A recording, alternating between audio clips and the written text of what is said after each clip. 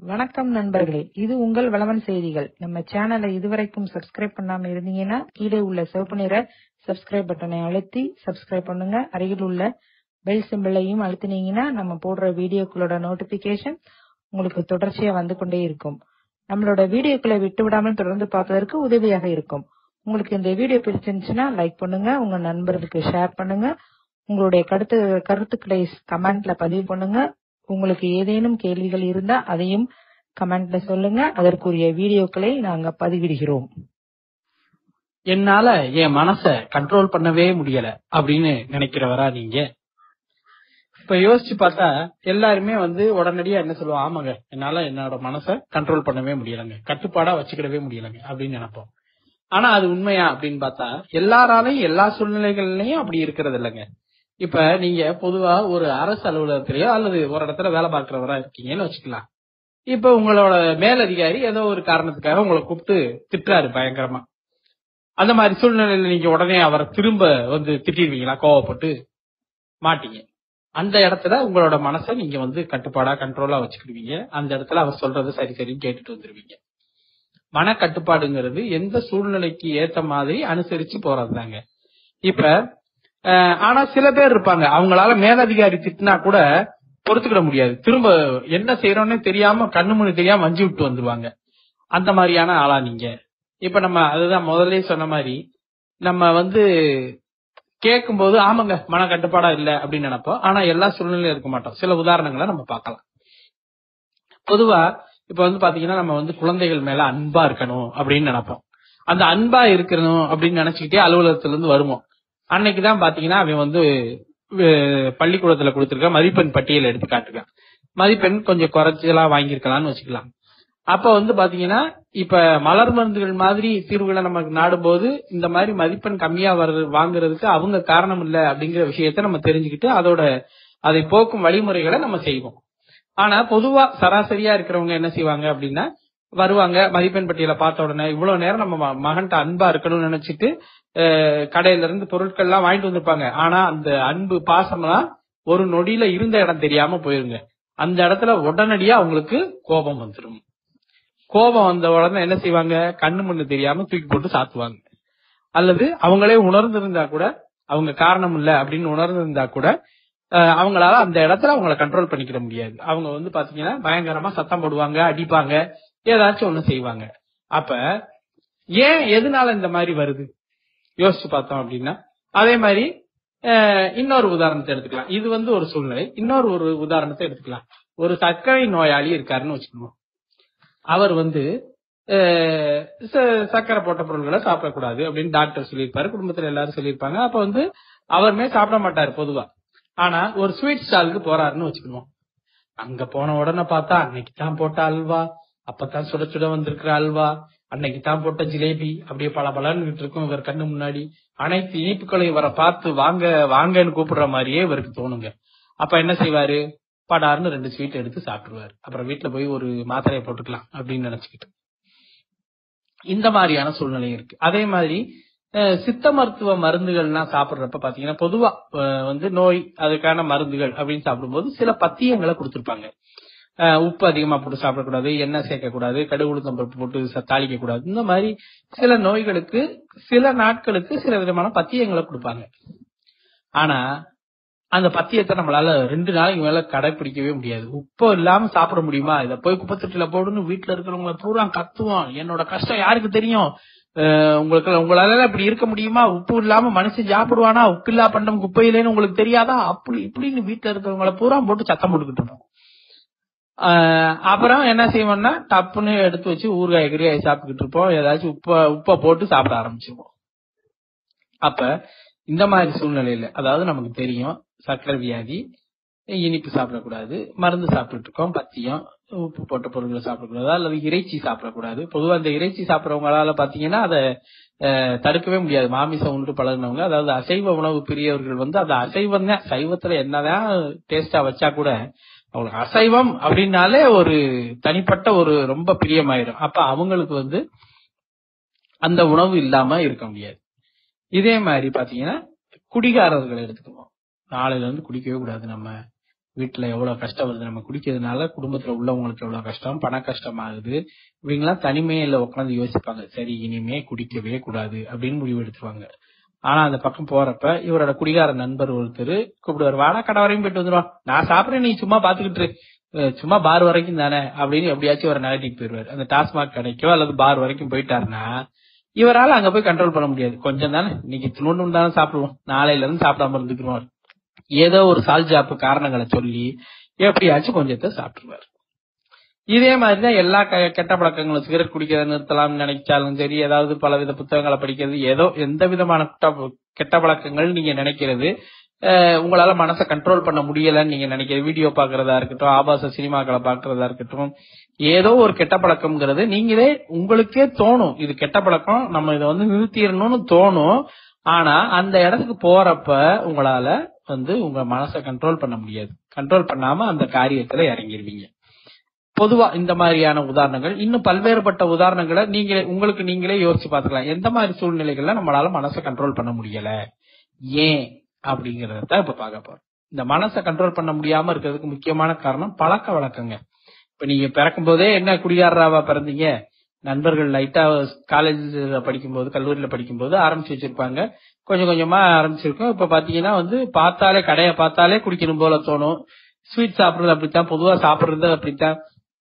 எந்த ஒரு காரணமா இருந்தாலும் அது உங்களோட பழக்கமா மாறி இருக்குங்க. உங்களோட சில நாட்கள் உங்களோட தொடர்ச்சியான செயல்பாடுகளால அது உங்களோட பழக்கமா மாறி இருக்கும். அந்த மாதிரியான பழக்கங்களை உடைக்கிறது ரொம்ப ரொம்ப கடினம்.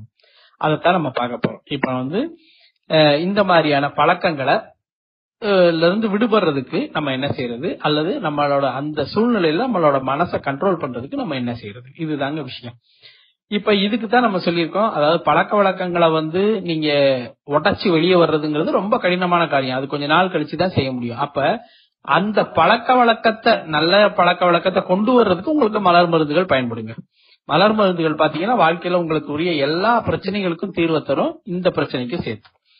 அப்ப இந்த மாதிரியான ஒரு சூழ்நிலை இருக்கும்போது நீங்க என்ன செய்யணும் அப்படின்னா, அதாவது ஒரு கெட்ட பழக்கம் இருக்கு அல்லது நம்மள்ட்ட தவிர்க்க வேண்டிய ஒரு குணம் இருக்கு அப்படிங்கிறது உங்களுக்கு நல்லா தெரியும். நல்லா தெரிஞ்சுக்கங்க. அதாவது விஷயம் தெரியாத ஆள் இல்ல நீங்க, உங்களுக்கு விஷயம் தெரியும். நம்ம உணவு கட்டுப்பாடா இருக்கணும், நம்ம குழந்தைகளை அடிக்க கூடாது, நம்ம அதிகாரிகளை எதிர்த்து பேசக்கூடாது, பெற்றோர்களை மூத்தோர்களை எதிர்த்து பேசக்கூடாதுங்கிற விஷயம் உங்களுக்கு தெரியும். முதல் பாயிண்ட். ரெண்டாவது, தனிமையில இருக்கும்போது நீங்க கண்டிப்பான முறையில இதை கடைபிடிக்கணும், நம்ம வாழ்க்கையில முன்னேறணும்னா இதெல்லாம் கடைபிடிக்கணும் அப்படின்னு ஒரு உறுதி எடுத்திருப்பீங்க. 2.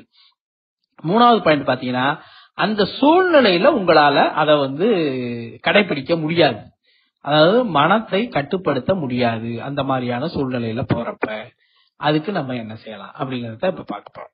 அதாவது இதுக்கு முக்கியமான காரணம் நம்மளோட பழக்க வழக்கம் அப்படிங்கறத பார்த்துட்டோம். இந்த பழக்க வழக்கத்தை உடைக்கிறதுக்கு நம்ம என்ன செய்யணும் அப்படின்னா, முதல்ல அந்த மாதிரியான சூழ்நிலைகளை தவிர்த்தணுங்க. அதாவது இப்ப நான் குடிக்க போறது இல்ல, ஒரு சிகரெட் அடிக்க போறது இல்ல அப்படின்னா, அந்த மாதிரியான ஆளுகளோட பழக்கம் நமக்கு இருக்கும். அவங்க கூப்பிட்டாலும் ஏதாவது ஒரு காரணத்தை சொல்லி பாருக்கு போறதுக்கோ, டாஸ்மாக்கு போறதுக்கோ, அல்லது சிகரெட் கடைக்கு போறதுக்கோ, பெட்டி கடைக்கு போறதையோ தவிர்த்தரணும். அந்த சூழ்நிலை பக்கமே நம்ம போக கூடாதுங்க. அந்த சூழ்நிலை பக்கம் போகாம அதை தவிர்த்து சில நாளைக்கு இருந்தோம்னா தான் அந்த மன கட்டுப்பாடு, அதாவது மனசோட வைராக்கியம் அதிகமாயிட்டா நீங்க அதுக்கப்புறம் அந்த மாதிரி சூழ்நிலைக்கு போனா கூட தண்ணி அடிக்க மாட்டீங்க அல்லது சிகரெட் குடிக்க மாட்டீங்க, அந்த மாதிரியான விஷயங்கள். அப்ப நீங்க முதல் சில நாட்களுக்கு நீங்க அந்த சூழ்நிலையை தவிர்த்தரணுங்க. அங்க போகவே கூடாதுங்கிறத மனசுல சங்கல்பமா எடுத்துக்கிட்டு நீங்க அந்த மாதிரி ஆட்கள் கூப்பிட்டாலும் நீங்க போக கூடாதுங்க. அதுக்கப்புறம் பாத்தீங்கன்னா, நீங்க இப்படி ஒரு முடிவு எடுத்திருக்கீங்க, இனிமே நான் குழந்தைகளை அடிக்க மாட்டேன் அப்படின்னு முடிவு எடுத்திருக்கீங்க அப்படின்னா அதை எல்லார்கிட்டையும் சொல்லிடணும். வீட்டுல உங்க அப்பா அம்மாட்ட சொல்லிடணும், உங்க ஒய்ஃப்ட்ட சொல்லிடணும், உங்க மகனையே கூப்பிட்டு சொல்லிடணும், நான் இனிமே உன்னை அடிக்க மாட்டேன்டா அப்படின்னு சொல்லி. அப்பதான் கோவப்படும் போது நீங்க அடிக்க போனாலும் அவங்க எல்லாம் சொல்லுவாங்க, பாத்தீங்களா என்னமோ நேற்று அடிக்க மாட்டேன்னு சொன்னீங்க அப்படிம்பாங்க. அந்த மாதிரியான சூழ்நிலையில உங்களுக்கே ஒரு மாதிரியா இருக்கும், ஐயோ நேற்று சொன்னமோ அப்படின்ட்டு அந்த செயலை பாதியில நிறுத்திடுவீங்க அல்லது செயலை செய்யாம விட்டுருவீங்க. அப்ப நீங்க எடுத்த முடிவை நான் இனிமே குடிக்க மாட்டேன் அப்படிங்கறத எல்லாருக்கிட்டையும் சொல்லி வச்சிடணும். உங்களோட குடிகார நண்பர்களை பார்த்தாலும் சொல்லிருந்தேன், அப்பா நான் இனிமே குடிக்க போறதில்ல, டாக்டர் சொல்லிட்டாரு, இனிமே குடிச்சா செத்து போயிடுவேனா, நான் அந்த பக்கமே வரமாட்டேன் அப்படிங்கறத. அப்ப சில பேர் வலியுறுத்த மாட்டாங்க உங்களை, அதாவது பாதி பேர் வலியுறுத்த மாட்டாங்க. 50% பிரச்சனையை நீங்க முடிச்சிடலாம்.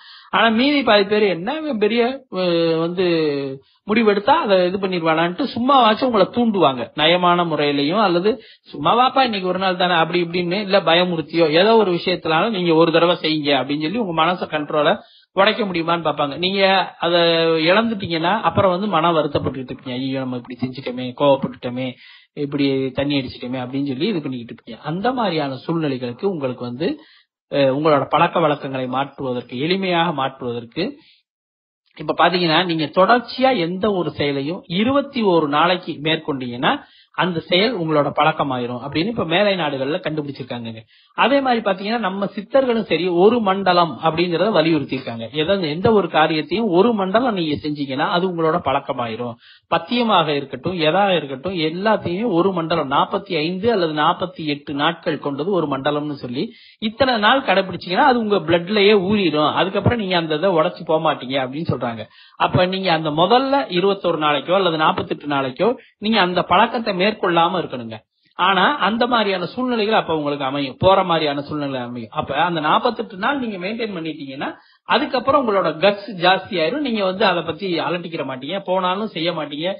அந்த மாதிரியான சூழ்நிலை வரும்போது அதை தவிர்த்துருவீங்க. அப்ப முதல்ல அந்த 21 நாளைக்கு 48 நாளைக்கு என்ன செய்யலாம் அப்படின்னா நீங்க மலர் மருந்துகளை தொடர்ந்து பயன்படுத்தி வரலாம். அந்த மாதிரியான சூழ்நிலை உங்களுக்கு வர்ற மாதிரி தெரிஞ்சா மலர் மருந்துகளை பயன்படுத்தலாம்.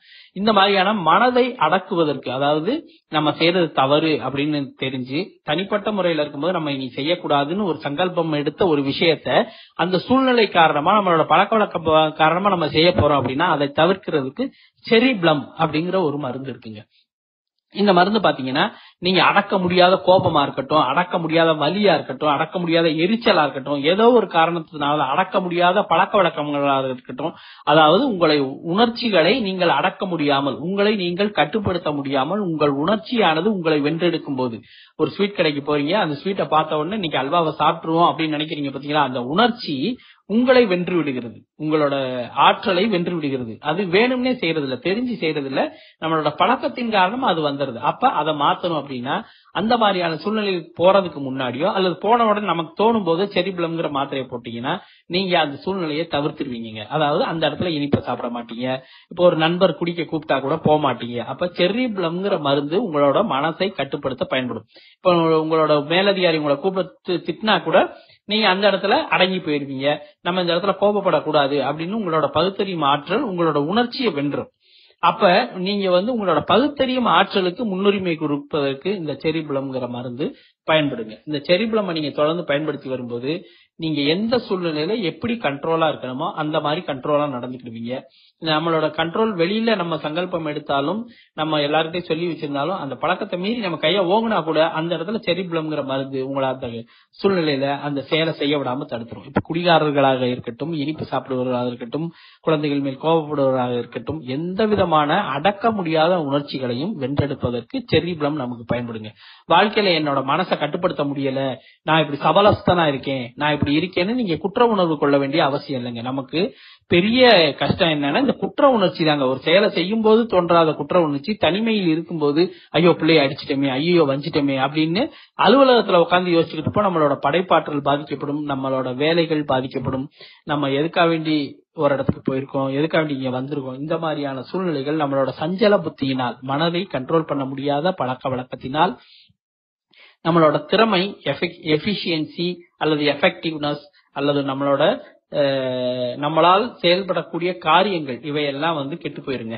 அப்ப இதுல இருந்து நம்மளை பாதுகாக்கிறதுக்கு செர்ரி பிளம்ங்கிற ஒரு மருந்த நம்மளோட எட்வர்ட் பேட்ச் அவர்கள் கண்டுபிடிச்சிருக்காருங்க. இந்த செர்ரி பிளம்க்கு அவர் சொல்றது மனதை கட்டுப்படுத்த முடியாத நிகழ்வுகளின் போது அது வந்து இது எல்லாமே இப்ப நம்ம சொல்ற சூழ்நிலைகள் அல்லது மனிதர்களோட குணமா கொள்றது எல்லாமே வந்து நெகட்டிவ் டைப் தான். நம்ம ஏற்கனவே சொல்லியிருக்கோம், மலர் மருந்துகளோட எதிர்மறை குணங்கள் தான் இதெல்லாம். இந்த மலர் மருந்து சாப்பிட்டு வரும்போது இதோட நேர்மறை குணம் உங்களுக்கு வரும்போது நீங்க மனசை கண்ட்ரோல் பண்ணிருவீங்க. எப்படி நீங்க நடந்துக்கணும்னு நினைக்கிறீங்களோ அப்படி நடந்துக்குவீங்க. அதுக்கு இந்த செரி பிளம்ங்கிற மருந்து உங்களோட நேர்மறை ஆற்றலை ஊக்குவிக்கும், உங்களோட மனதை திடமாக்கும், வைராக்கியத்தை அதிகமாக்கும். அந்த 21 நாள் 48 நாட்களை கடந்து உங்களோட மனசு திடமாக இருப்பதற்கு பயன்படும். ஆகவே வாழ்க்கையில் மனசை கண்ட்ரோல் பண்ண முடியல, என்னால கட்டுப்பாடா இருக்க முடியலன்னு இனிமே நீங்க பயப்பட தேவையில்லை. உங்க மனதை கட்டுப்பாடா வையுங்கள், வாழ்க்கையில் வெற்றி பெறுங்கள். நீங்கள் நினைக்கும் செயலை முடிப்பதற்கும், உங்களோட உணர்ச்சிகளை கட்டுப்படுத்தி தேவையான இடத்திற்கு உங்களது உணர்ச்சிகளை மடைமாற்றி விடுவதற்கும் இந்த செரி பிளம்ங்கிற மருந்து பயன்படும். மலர் மருந்துகளை வாழ்த்துவோம், மனதை கட்டுப்படுத்துவோம், வாழ்க்கையில் வெற்றி பெறுவோம். நன்றி. வணக்கம்.